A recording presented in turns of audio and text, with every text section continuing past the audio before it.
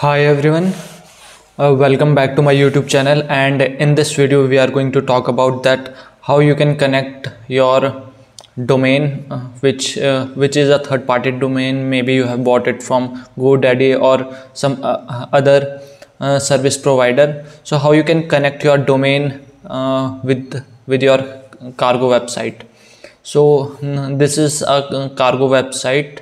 Yeah, this one is built-in cargo, as you can see. Currently it is running on this domain provided by cargo, and I have a domain which is this one, and I want to connect this to the cargo website. So what you need to do, you need to log in, like I have logged in my GoDaddy account, and after that you can click on your domain. It is taking a little bit of time. Yeah, and after clicking on domain, let me just quickly go back.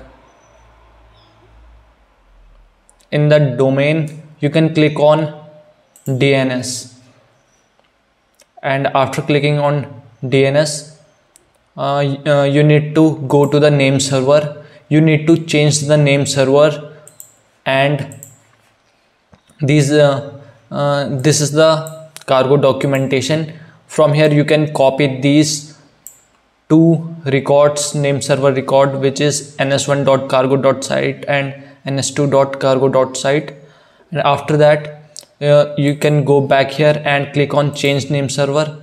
I have already added this, but what you need to do, by default in your account there will be some name server provided by GoDaddy. So you need to click on change name server, and by default this will be selected in your case, and you need to click on I'll use my own name server, and after that you need to update these two record and click on save.